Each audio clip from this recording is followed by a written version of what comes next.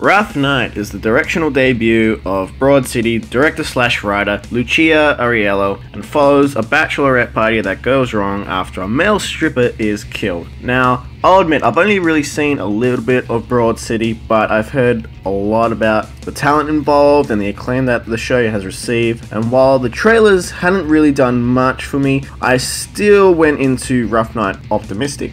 And I'll admit, I enjoyed it a lot more than I thought I would. It's not perfect, but I laughed more than I actually thought I was going to. The film is uneven, and there are parts where jokes don't land, but for the most part, when the girls consisting of Scarlett Johansson, Kate McKinnon, Jillian Bell, Ilona Glazer, and Zoe Kravitz are on screen, the movie works. Scarlett is probably the only one out of the group I felt was off, as if the film would be fine with anyone else, but the girls make you believe they are all best friends that have known each other for many years.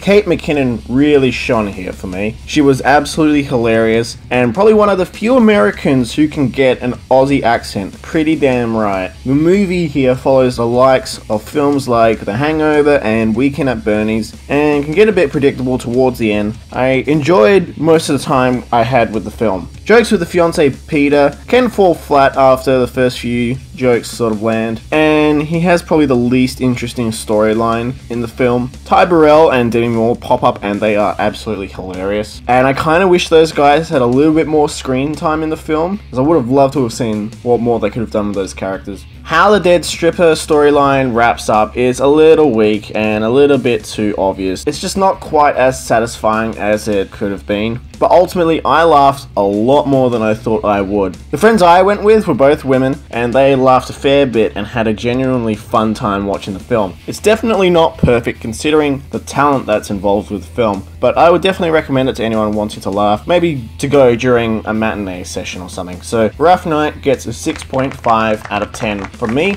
If you like this review, do remember to hit the thumbs up button, give it a like, and don't forget to leave a comment down below in the comment section. If you want to subscribe to the channel, do hit the subscribe button and press the little bell next to it. That way you'll be notified when the Mono Report uploads new videos. And don't forget to also follow the Mono Report on Facebook and Twitter at the Mono Report. Thank you so much, guys. Don't forget to stay right here for your Mono Fix. Bye, guys.